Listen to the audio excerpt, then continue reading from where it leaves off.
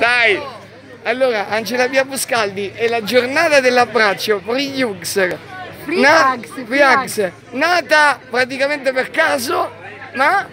Allora, in realtà è nata, non sono io l'inventrice della giornata dell'abbraccio, ma è un signore che si chiama Juan Mann. Lui l'ha inventata nel 2004 e quando gli hanno chiesto come mai avesse inventato questa iniziativa, lui ha detto semplicemente per dispensare atti di gentilezza disinteressata.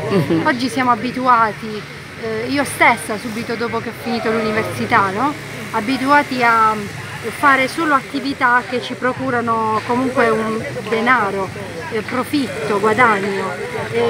Quanto invece è stato importante scoprire negli anni che è importante donare diciamo, gesti di gentilezza senza avere nulla di economico in cambio, ma un valore chiaramente aggiunto.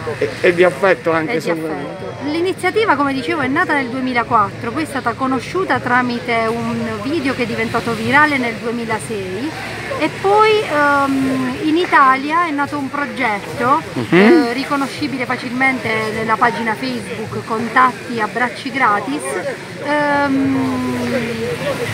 per cui io sono venuta in contatto con questa associazione nazionale diventando referente nella mia zona, credendo che questa cosa potesse accadere anche a Cerignola. E tra l'altro avete tutte le associazioni locali, avete anche il patrocinio del comune di Cerignola, esatto, gratuito per questo evento. L'assessorato alle politiche sociali e del lavoro di Cerignola e molte cooperative del territorio, associazioni che sveleremo alla fine proprio per evitare di cadere sempre nel pregiudizio, no? Certo. E di attribuire una persona ad un determinato riconoscimento. Esatto, magari alla fine come forma di ringraziamento per la partecipazione faremo tutti i nomi e ringrazieremo tutte le associazioni, le cooperative e le scuole di danza coinvolte.